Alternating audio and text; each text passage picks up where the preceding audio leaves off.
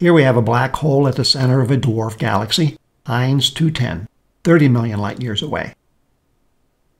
This galaxy contains only 1/10 the number of stars found in our Milky Way.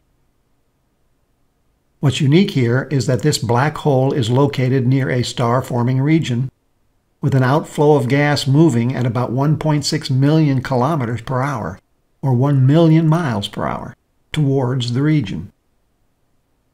This flow is embedded with a large number of new stars.